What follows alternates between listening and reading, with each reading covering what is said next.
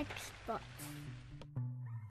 Hey, this is Ricardo, and in this video I'm going to show you how to remove a motherboard in a Dell Latitude E5550. If you're looking for parts for this laptop, go to our website and use this coupon for a 5% off discount. First, you're going to remove the screws from the access panel.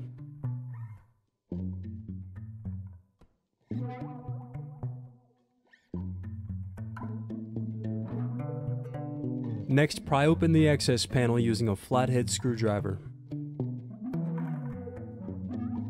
Now you're going to remove the screw from the battery. Loosen the cable and then lift battery from the bottom base. Pry the clips outward until the memory pops up. It's now safe to remove the memory. Now you want to remove screws from the hard drive. Loosen cable and lift the hard drive from the base. Gently unclip keyboard ribbon cable from underneath the battery.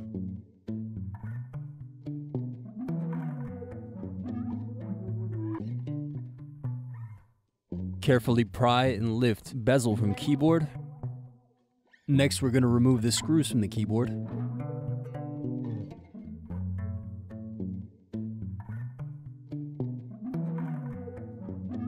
Lift keyboard while carefully guiding ribbon cables through palm rest.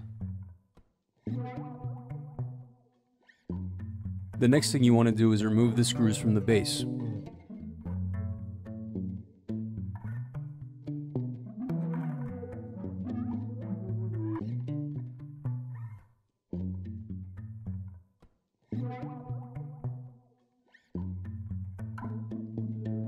Now remove screws and ribbons from motherboard.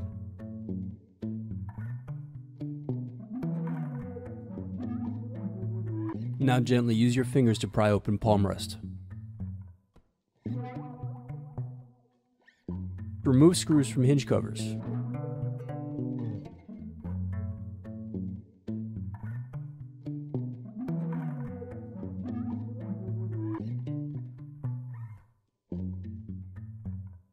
Now you're going to remove the hinge covers. Next, you're going to remove the screws from the hinges.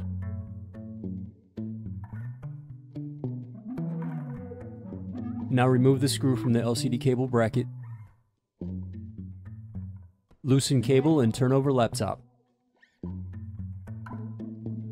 Guide cables through base and remove LCD display assembly. Disconnect the audio cable from the motherboard. Now disconnect cable and remove system fan from laptop. Disconnect DC jack and speaker cables from motherboard.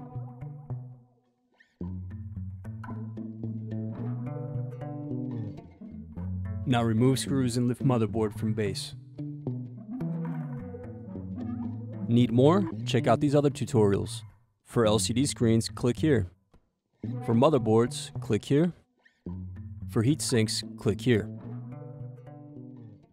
Thanks for watching. If you enjoyed this tutorial, give our video a like and subscribe to our YouTube channel. Check out partspeople.com where we have hundreds of tutorials and hundreds of thousands of parts.